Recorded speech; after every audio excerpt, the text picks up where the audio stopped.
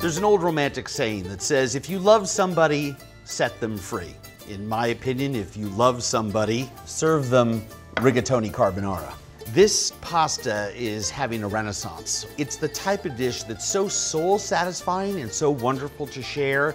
It makes for a really simple but elegant Roman pasta. The most important thing with this dish, and it's the case with all pasta, is to cook in a large volume of rapidly boiling salted water. During the first couple minutes, the pasta, which is made with flour, gives off some of that starch into the water itself. So if you cook in a really crowded pot, they're actually not soaking in water, they're soaking in starchy, floury mess, and that's why your pasta isn't going to taste right and it's not going to have the right texture. What you want is to have pasta that has holes in it to absorb the sauce, but still remain separate. So hence the rigatoni.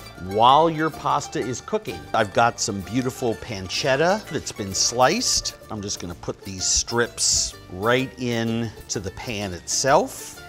And I also love using some guanciale, and I'm just gonna cut 1/4 inch by 1/4 inch strips and then just cut it in 1/4 inch intervals. But this fat is gonna provide the salty, herbal, porcine backbone of the sauce. We're just gonna let that cook away and get smoky and toasty. We have our egg yolks at the ready. We have our whole egg. I have a cup for my reserved pasta water. I have the classic pasta cheese, pecorino alla romana. Let's just help out this by adding a teaspoon of olive oil. Gonna add some chili flake. We're making a soft, beautiful, crisp, tender piece of cured pork fat in this pan, suitable for eating with pasta.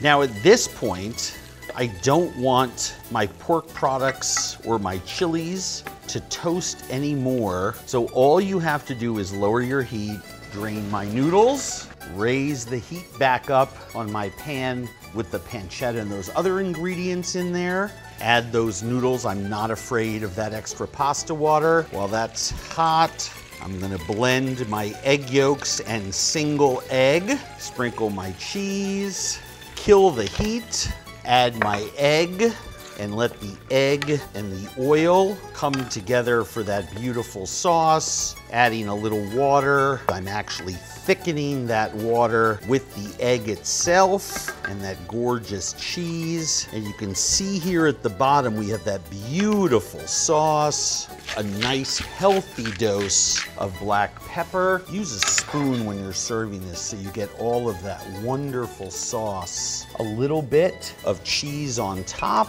So there you have it. Perfect, honest, authentic pasta carbonara.